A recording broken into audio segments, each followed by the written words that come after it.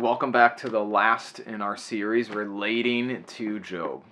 We have spent the last few weeks here looking at how we can see and find our story in Job's story as well.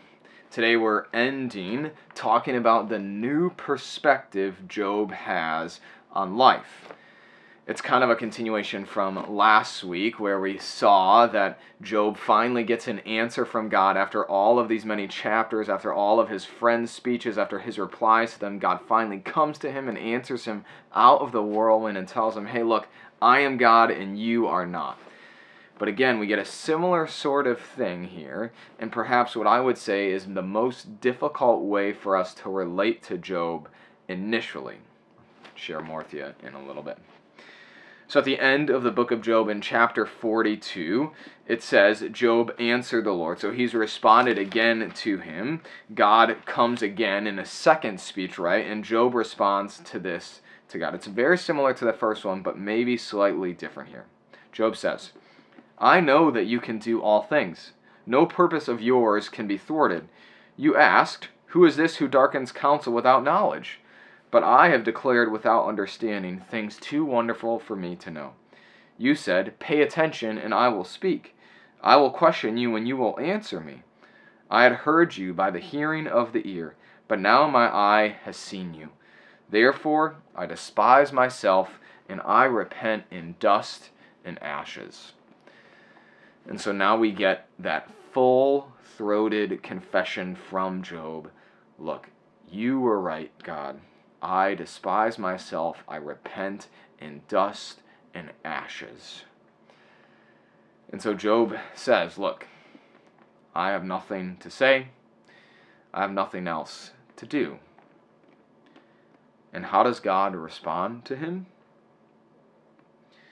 Well, it says, the Lord restored to Job all that he had lost after he prayed for his friends, and the Lord doubled all that had belonged to Job.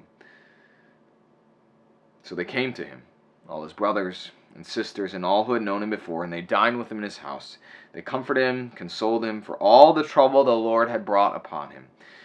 And each one gave him a piece of silver and a gold ring. And so what's the new perspective that Job has? Well, it's the perspective that, again, he remembers his place in God's world. That he doesn't have God's understanding, that what God sets out to do cannot be changed or thwarted, that it is his will alone that is done here on earth. Just like we pray in the Lord's Prayer. Lord, let your will be done. What does Luther write? Certainly God's will is done without our prayers, but we pray in this petition that it would be done among us also. But then, the most difficult thing for me in the book of Job, I imagine for you too. Job gets it all back. He does. Job gets it all back and more. And that's challenging for you, for me. Because as we look at Job, as we look at his life, we see someone who lost everything, who endured the difficulty of friends that were the exact opposite to him, who endured a very harsh word from God of putting him in his place, but then at the end of the story, there is finally something good for him. He finally gets something back, if you will. That he's not just scolded by everyone and even his creator and then left to just be, but instead he gets double of what he had before. In some ways, the book of Job is a story with a happy ending, isn't it? And that's what makes it difficult. Because in this life, Job got to have a happy ending. But you and I both know that we don't always get those happy endings. That as we look at Job and his suffering, that we say, okay, God, you're right. This isn't about me, that I'm wrong to call out to you and tell you you're doing it wrong, that you are God and I'm not, that even if we pray those words and mean those things, that God does not and has not promised us, that he's going to restore everything that's been broken or taken away from us. That in this life, those loved ones we've lost are not going to come back now. That the consequences of our sin are still here. that even the result of bad decisions we made go with us every single day. And so what are we to do with that? I think there's one place that we can go. One place would be to look and say, well, there are instances when God does restore. There is healing.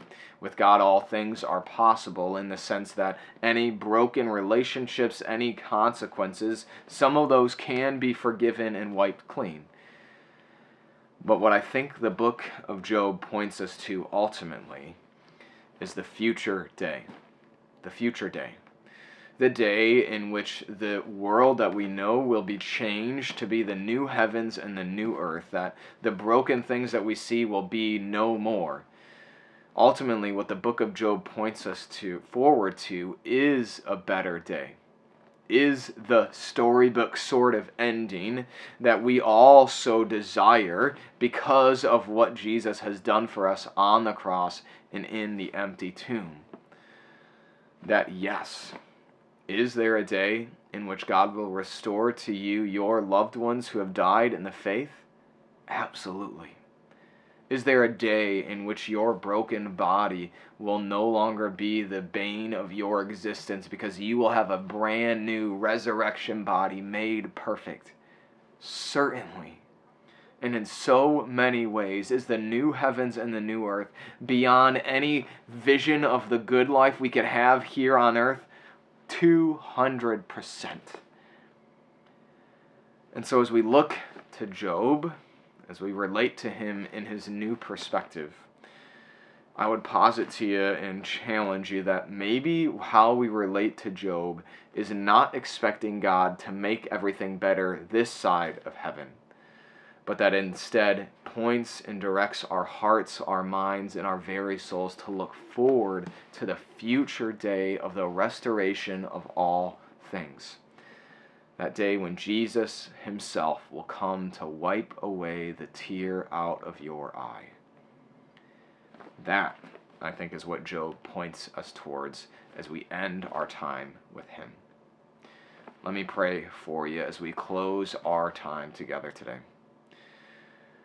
Lord Jesus, we give you thanks and praise for what you have done in your life, your death, your resurrection, that you came to earth for us, that you came to die and arise, that we might have eternal life, but most importantly, that you might set right in this world those things that are wrong, that you might give to us the hope of a future day when all will be made new because you have returned.